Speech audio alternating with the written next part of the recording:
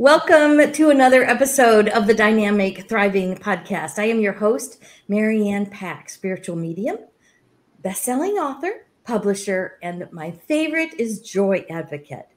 And today is a very special day. This is our 100th episode of the Dynamic Thriving podcast. So Lori and I are here and we are celebrating our 100th episode. And I've asked my dear friend and colleague and mentor and coach and everything that Lori is to me, Lori Raggio, welcome. I appreciate you coming. Thank you, Marianne. It's so amazing to be here. Yes. And we're going to turn the tables again this time because I have asked Lori to interview me so that she can help me tell the story of the Dynamic Thriving podcast and the accomplishments that we have achieved and all the good things that this podcast has meant to our listeners and to our guests and even to myself. So I am going to get ready and turn the mic over to Lori, and we're going to get started. Thank you, Marianne. Yeah, it's when you asked me this, I was just like, oh, thank you. Really, thank you for the opportunity. I know I've been a guest on many of your podcasts, so I've been personally impacted by the ability to tell some of my stories. And, you know, as I was thinking of some of the questions that, you know, I would love to ask you and that I would love for your audience to hear, the very first one that came to me, and it was actually, I shouldn't say first, it was the last one that came to me this morning. I woke up early and all of a sudden it was like, boom, here's this question. And I even, you know, texted you and said, hey, do you want to know it ahead of time or not? And so to me, the one question I want to start with is, you know, before we get into the typical kinds of questions that you hear in a podcast like this, you know, to ask you to just take a couple of deep breaths and really allow yourself to feel like what this journey has been for you. And as you have gone through these 99 episodes leading up to this one, who have you become through the process? I know you as someone who, you know, gives the opportunity for all of us to shine, to tell our story, to talk about joy, to talk about being unmuted. But really, what has this process and this journey been to you? Yeah, I am so thankful also that you gave me a heads up on this because this question would have been so difficult for me because I was never taught to praise myself or even others because that would detract from God. And so if I did something as a young person, as a child growing up in school or whatever, did something really good, I was never praised for it. So I would never learn how to praise. And even in thinking about it, I homeschooled my sons all the way through high school. And when my oldest was late high school, or maybe he had just graduated, and he said, Mom, I just wish you would have praised us more. And I was like, oh, that just hit my heart because I thought, oh my gosh, I was never praised. So I don't even know how to do this. And so anyway, I think for me, becoming with this experience of the podcast and writing and things that I do, and I think I've become a better listener to myself and to others, for sure, with a better understanding, you know, with the intention of understanding. And being a better listener even to my spirit guides, the many, and my intuition and how I feel. So being more attuned, I think, it definitely has been a blessing in this. I feel more confident in unmuting my voice, because I'm kind of an introvert. So even the first time I started back in 2020 with Coffee and Convo Live, I thought, how could I ever speak up and have a conversation or ask questions to my guest? And then, but when I did it the very first time, it was like such joy bubbled up that I was like, oh, I think I found it. Yes. So it's been that way ever since. So definitely, being more unmuted and then also holding the space to tell these vulnerable stories, to allow my guests or even myself, when you've interviewed me, when we've had special editions for on occasion where I get to tell my story, just holding that space to allow those vulnerable conversations to happen. Because I do get comments back from my guests that they either didn't think that the conversation would go that way, or that they shared a vulnerable story that they never dreamed they would talk about on the air, live. And so, that's definitely unmuting my voice and finally not giving as much credence to what I think other people will think about it. That I'm honoring, this is my values, these are my core essence, this is how I need to express myself. And if somebody doesn't like it, I'm sorry, turn it off or stop reading, because I certainly have unmuted my voice in my writing over the years. In looking back from 2015 when I started my blog to now, some of my blog posts are much more rich and just so enjoyable to write. I'm better at choosing joy. I mean, to call yourself a joy advocate, when I first did that a couple of years ago, it was like, oh, please, who's going to believe you're a joy advocate? But it's like, no, we all are, because we're all joy embodied. And so I think that's a big part of what this experience has created in me and caused me to become. Yeah. Yeah, I've seen you become more authentic, more open, more vulnerable, and really be that role model for what you are asking all of us who have been your guests to be. Yeah. Thank you. Yeah. Yeah. I appreciate that. Thank you for answering the question, Marianne. I think honoring you and everything that you have, brought to these 100 episodes, and it's through your own growth that you have impacted everyone who's been a part of this. I had to, because you were gracious enough to ask me that question ahead of time, to give me a little time to let that sink in and mull that over. I actually came out of meditation and I asked my spirit guides, the many, what do you think about who I've become? And they just talked to me about, well, everything you've accomplished is just expanding who you are. And that makes a greater impact in the world because you're living by example. Yes. And it's not just expanding and impacting for good the people in your presence, but even around the other side of the world. Because energy knows no bounds. So there's, whatever we're doing is always rippling out that energetic environment. And so we have to be mindful. What are we creating? What are we emanating? What are we transmitting? And I want it to be joy and love. Yeah.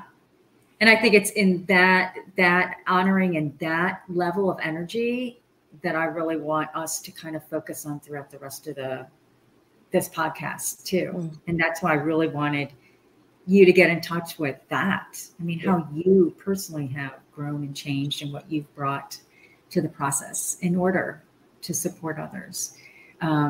So how did the Dynamic Thriving podcast actually begin, and kind of what made you decide to even start it?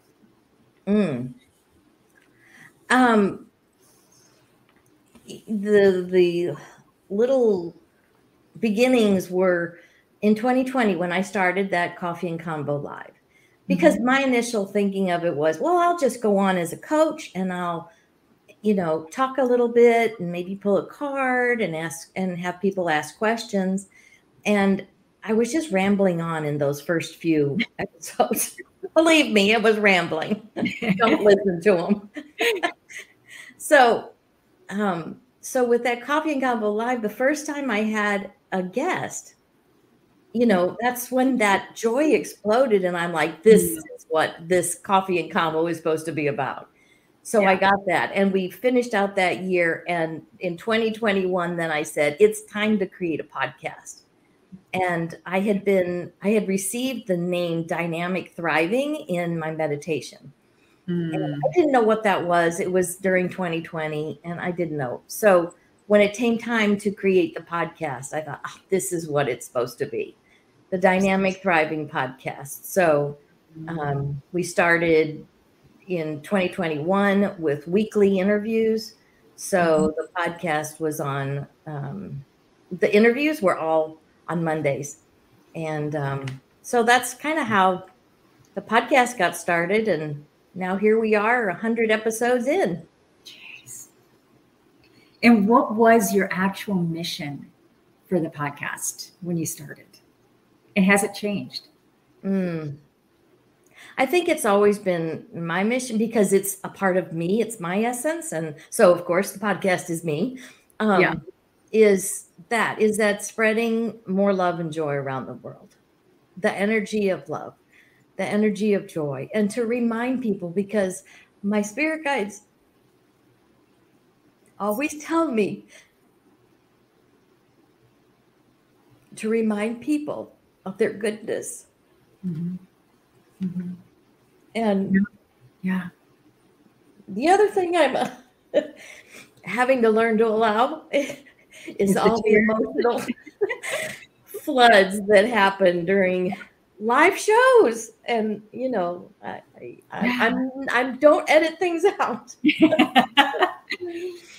Well, and I think part of your ability to do that then just sets the stage for all of your guests. People, like you said, Marianne, I mean, people have come and they've been honest about telling their stories without holding back.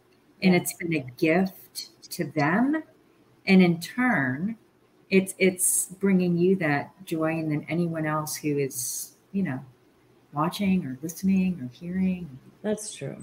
That's very true. And so I really want people to understand, what you have accomplished on this podcast so far. I mean, some of the numbers are significant. So I don't know if you want to share that piece, but when I saw it, I was like, oh, wow, I was blown away. Yeah. I just went back over, just even to now. I went back over numbers because I like numbers. I like statistics. I like to research. So that's kind of my jam. And so I just went back and I counted. We've had 45 interviews. I've had 3 special editions where I invited other guests. Lori did it twice for me, and I had another lady to invite me to turn the tables and take over the mic. I've done 2 solo episodes, like introduction, like this is the beginning of the podcast and what it's going to be about and that kind of thing. And then I've posted 31 audio blogs where I actually read my blog posts. So they're like a little, a mini podcast to listen to.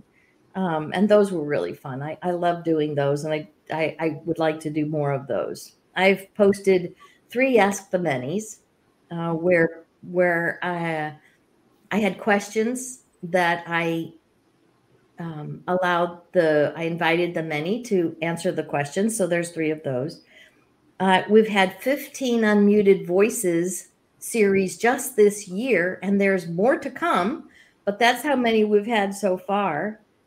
And now we're streaming this podcast live videos on my Facebook page, on my LinkedIn profile, on my page, and on my YouTube channel. So, and then the audio, of course, goes to the podcast platform, and then it's distributed to all the places, Apple Podcasts and Amazon and Google Podcasts, Spotify, and iHeartRadio. So it's getting out there. And one thing that I thought was just really fun is that we've had listeners in 20 different countries. Yeah. So it's an international podcast. Yes. So, just to sit back and see what's happened by just doing this podcast has been just tremendous joy. And you can see it on your face, Marianne. You just are glowing. Well, and how has the theme of unmuted voices impacted your guests? And I know there's actually a book in the process that's going to be published, I think, next year. Yes. Yeah. For the Unmuted Voices series, I just, we were in a meeting together, a virtual meeting, and our dear friend, Dr. Davia Shepherd, was talking, and she said something, and Unmuted Voices just clicked. It was like, that's the series for 2022. And so I started that series. I started just putting out, the offer for people to not only be on the podcast, but to also include a chapter in the Unmuted Voices book anthology. And we already have 13 that have shown interest, and hopefully the last couple will be coming on here shortly. And then, then these people have said yes to being in the anthology. We've had more Unmuted Voice shows, but so far 13 have actually said, yes, we want to also be in the book.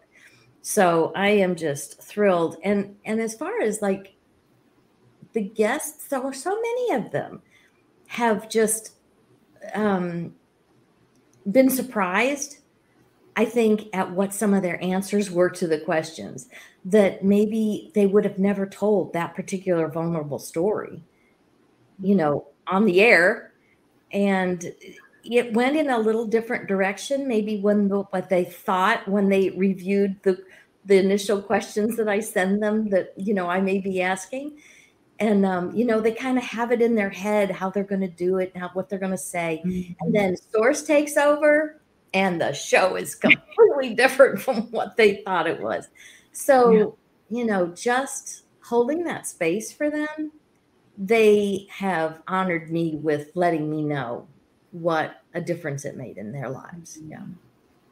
Well, and I know I have heard that directly because some of the individuals in your Unmuted series are my current coaching clients. Yes. And as they've come back and shared and, coaching sessions after they've met with you, is just how important this has been for them and for their continued growth and their ability to be visible. And some of them are looking at totally different things and different ways of being out there and sharing about their stories because of the opportunity to be on the podcast and in the anthology. So thank you. Yeah. So I'm curious. And again, I know, you are so loving and offering, these safe spaces for others, but how has this fed your soul? How has the hosting of the podcast been perhaps even a healing process for you, Marianne? Certainly, this year with it being Unmuted Voices has just really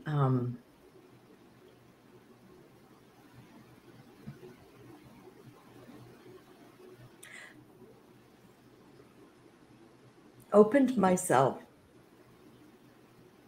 to sharing vulnerable stories stories that I never wanted to tell anybody, maybe that I had never told anyone.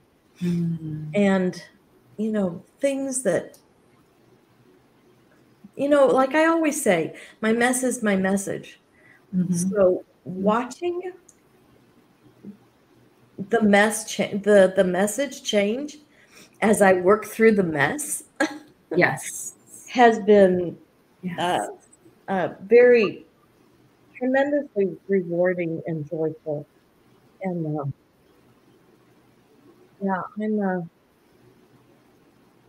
I don't know if I answered the question, but Yeah. I got so wrapped up in that. One. Okay. It's okay. Yeah, I mean, I think one of the other things that you had mentioned at one point was just not only the more comfort in being vulnerable yourself, but also related just to the religious trauma, that it's offered you this opportunity to really address that. Yes. Yeah. Yeah, because I never talked about my religious trauma. I don't think until like since I started the podcast. Yeah. Because even my blogs, I wouldn't write about it in my blogs even until till starting the podcast, and then, sharing it in audio blogs, and then having you and another friend, help me tell that story, because I thought there's no way I could do a solo episode about that. I just knew that wasn't going to happen. So, you graciously, we had two podcast episodes, because we needed to extend it, because there was more that needed to be said, and that vulnerability shared, and the mess becoming the message. And so, people might be asking, like, what's next? So what's next for the podcast? Will you be, accepting other people to be guests? Like, what do you think's next? And I know you also asked the many, so I know that there's also a message for them as well. I did. When we were thinking about, you and I had been talking about, well, what is next? Well, what do you want? And I was like, I've been so wrapped up in unmuted voices, I haven't even given 2023 a thought.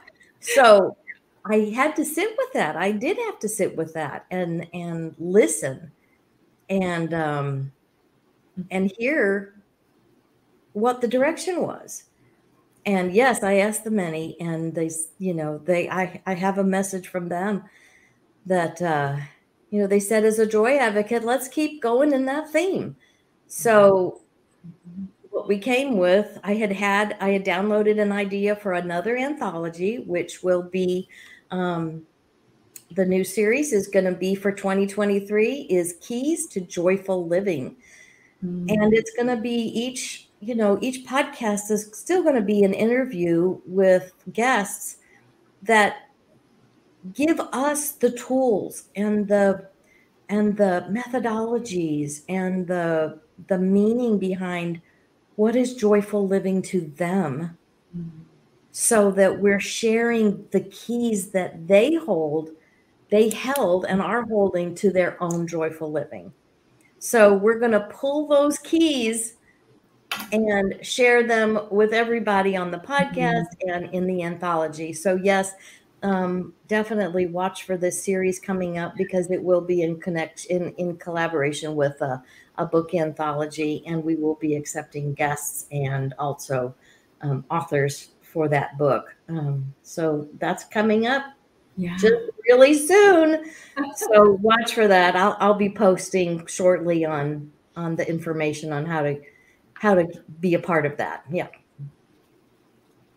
And if, there's any of your, listeners and guests and people who are, joining us now, and if they're thinking of perhaps starting a podcast, what advice would you give them? Do it.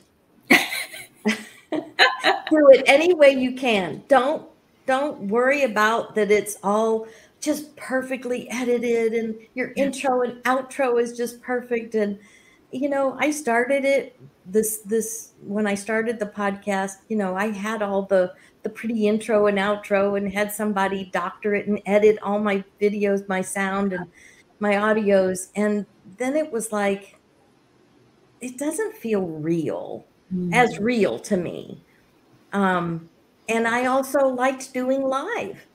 Yeah. So when you do live, it's totally different from, you can't take all the ums and things out. You can't take all the knows or right or, so they just happen because that's real life.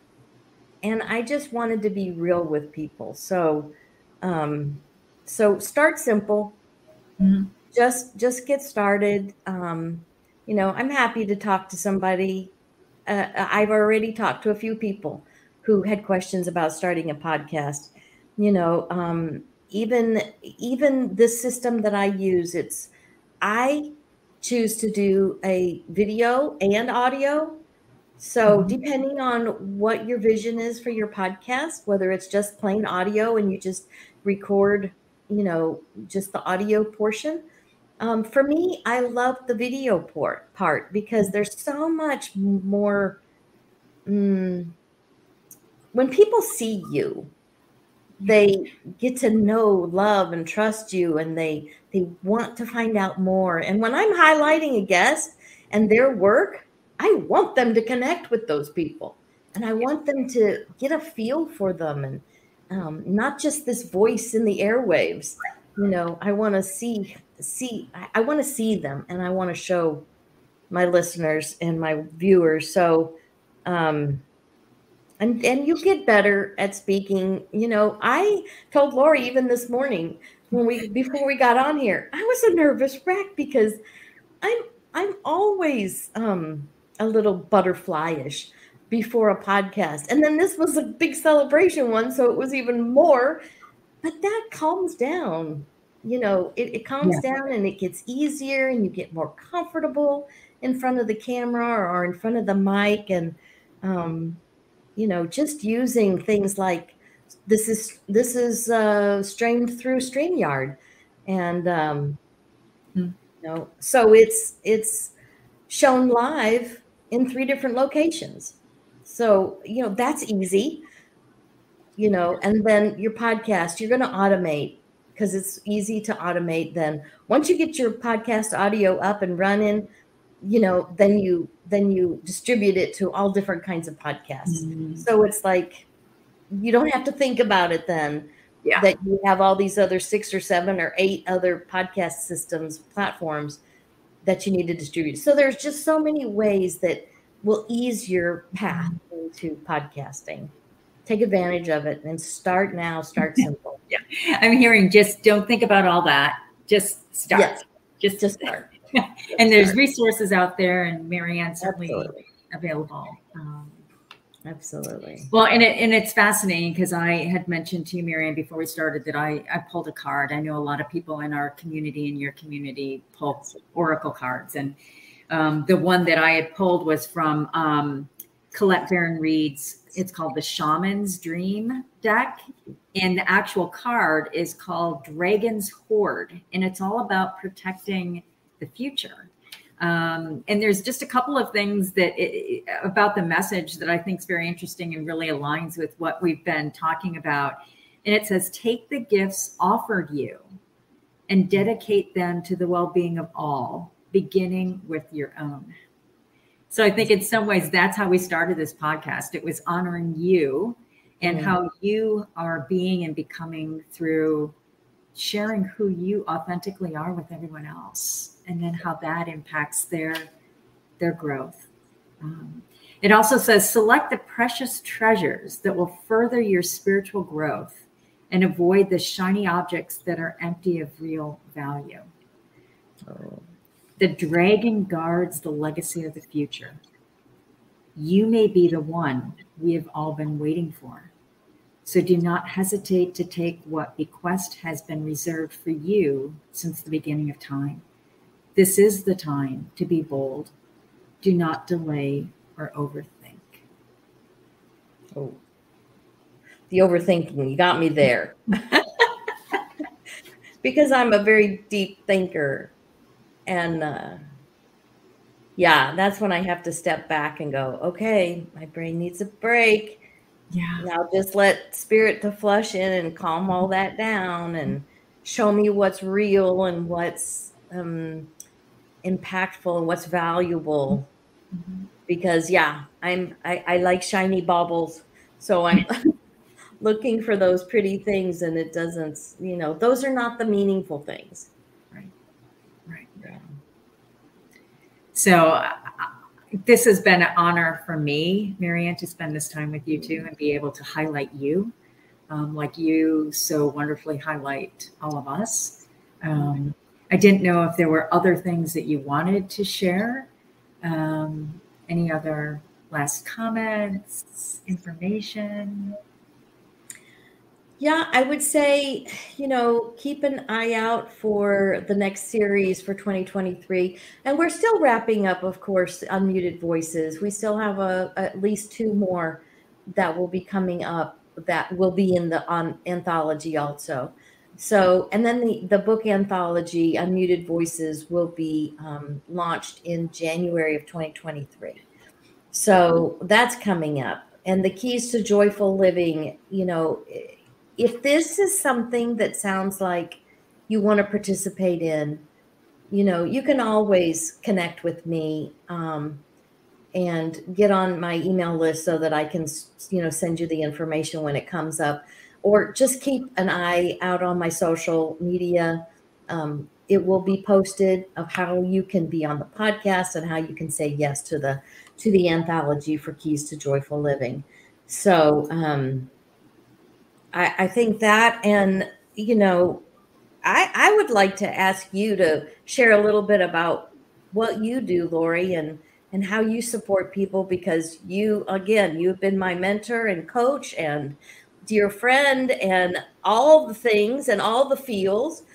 So I want to let people know who you are. So tell us a little bit about who you are and what you do also.